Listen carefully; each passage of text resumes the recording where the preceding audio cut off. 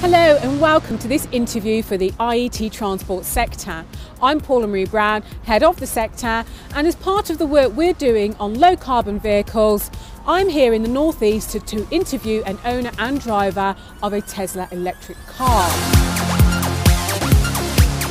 Thank you very much for joining me today. As we can see, you actually drive a Tesla, no ordinary electric vehicle. Why a Tesla and not a Nissan Leaf? So when I originally was looking to buy the car, which was about 2 years ago, the Nissan Leaf wasn't on the road yet, and that in a sense made the choice rather easy.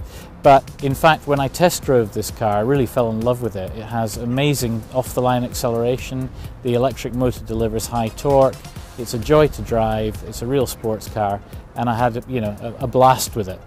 In addition to that, I was looking for a highly practical car that could do a couple of 100 miles range so that I could go to all my business meetings. For example, today I've come down from Edinburgh to Newcastle, it's about 100 miles, and I've got 100 miles to go home, and I could in fact have done that entirely without charging here. So 200 mile range, fantastic acceleration, beautiful sporty car, what's not to like?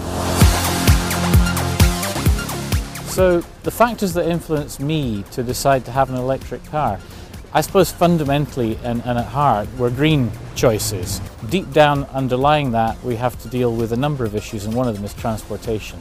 And for me, driving an electric car and powering it with renewable energy is the right way to go. So the Tesla Roadster can accelerate from 0 to 60 in 3.7 seconds for this model, which is the Sport.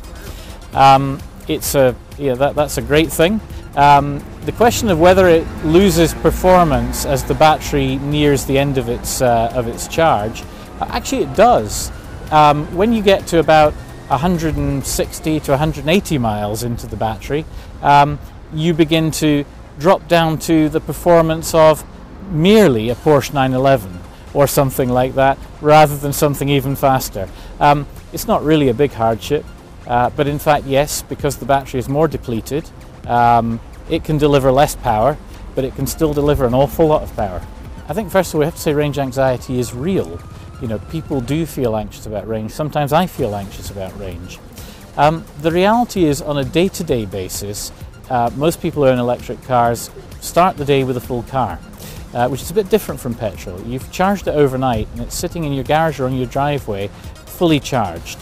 So you've already got 100 miles range or 200 miles range depending on the car, and for most people on a daily basis they jump in the car and they drive where they want and they don't really think about it.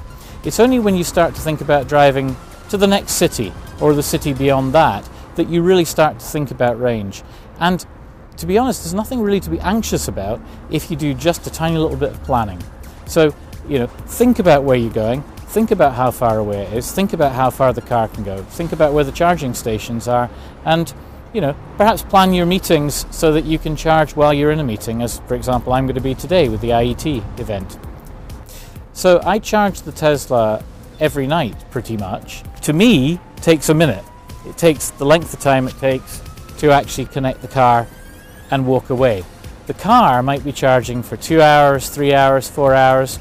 To be honest, that's not time that I'm spending with the car. It's time the car's spending charging, and there's a big difference. So this is the question of whether public charging in the street, for example the charger that my car is currently connected to, should be subsidized or in the long run should have a cost to the user. Yes. I absolutely think they should have a cost. I think a reasonable cost is one that recovers substantially the cost of the electricity and the cost of infrastructure. I'll pay a lot more for a fast charge on a long journey than I will for a slow charge in a car park at an office building, for example. I probably don't need that slow charge, but when I'm on a long journey and I need a fast charge, I really need it. And essentially I'm prepared to pay the same price as petrol. I'm prepared to pay per mile the same amount that it would cost me if I was fueling it with diesel or petrol, but I'll only use that long distance charger in a motorway service stop or somewhere like that, the number of times a year that I make long journeys. So what's going to make the difference to plug-in vehicles, whether they're plug-in hybrids, extended range electric vehicles, or electric vehicles, yes, pure electric vehicles, becoming the norm in the UK? I think there's quite a range of things that have to change. One of the ones that I'm very passionate about is many people, probably the majority of people, don't have access to off-street parking. If they don't have off-street parking, they can't organise their own electricity supply to plug into. So in the long run, we have to see up and down every street in the land many on-street parking bays that have electric sockets. Ultimately, charging stations have to be everywhere for this to work. I think it's a matter of time, but it's also a matter of political will, and it's a matter of joined up governance, if I can put it that way, between local government, central government, utility companies. They all have to work together and want this to happen.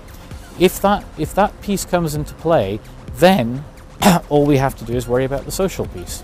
I think the social piece will come because people will see their neighbours driving these things. They'll jump in, have a ride, realise that they're actually more fun to drive than petrol or diesel, and they're actually much cheaper to drive. And I think when all those things come together, it won't be more than a decade or two before a very substantial change happens. You should own and drive an electric vehicle because it's more fun. It will, in the long run, cost you less, and you will be doing your part to save the environment, both locally in terms of air pollution and globally in terms of carbon reduction.